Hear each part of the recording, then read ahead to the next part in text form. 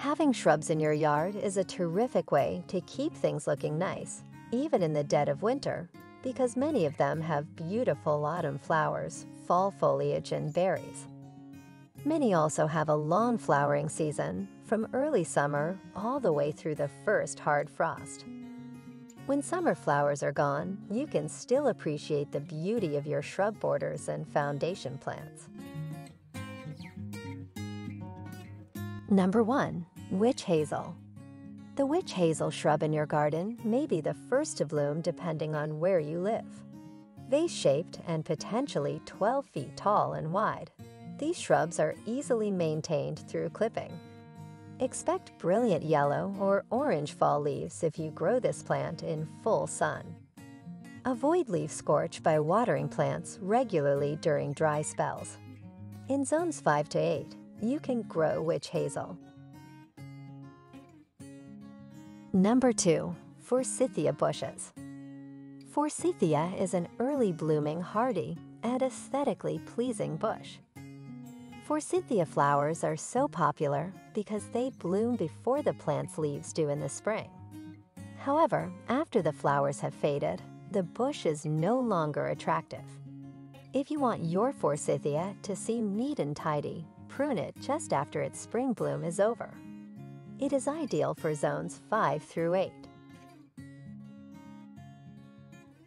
Number 3.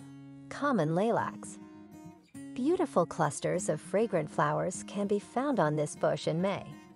Despite the availability of numerous hybrids, many gardeners continue to favor the traditional scent of wild lilacs. Unless the suckers of the common lilac are cut down, the plant can quickly become invasive. It thrives in climate zones 3 to 7. Number 4. Rose of Sharon. The Rose of Sharon is a late summer blooming bush that provides yard color in between the spring and fall blooms of other plants. The Rose of Sharon is a hardy plant that thrives in a variety of climates and soil types. Since flowers are formed on the newest growth, spring is the best time to prune for form. It does best in zones 5 through 8. Number 5. Fothergilla Bushes. Fothergilla, a shrub that blooms throughout the year, is known for its fragrant, white bottlebrush flowers in the spring. Mount Airy dwarf Fothergilla shrubs, on the other hand, are favored by many gardeners for their brilliant fall color. One leaf may feature several different colors. Since Fothergilla bushes and azaleas and rhododendrons have comparable soil and cultural requirements, they are frequently planted together. Its optimal range is from zone 5 to 8. Number 6. Oakleaf Hydrangea. The Oakleaf Hydrangea bush is beautiful throughout the year. Oakleaf Hydrangea has pretty summer flowers, but its leaves truly shine in the fall when they change colors. Add peat moss or an acid-enhanced fertilizer to soil that lacks the proper acidity. Zones 5 to 9 are ideal for it.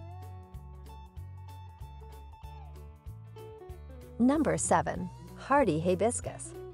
Among hardy plants in northern regions, hardy hibiscus has some of the largest flowers, earning it the moniker dinner plate hibiscus. Its timing of flowering is similar to that of the related Rose of Sharon. Keep the soil around your hardy hibiscus plants mulched to help retain moisture, since this is ideal for the plant's growth. In zones 4 through 9, hardy hibiscus thrives. Well, thanks for watching video from Catchy Garden.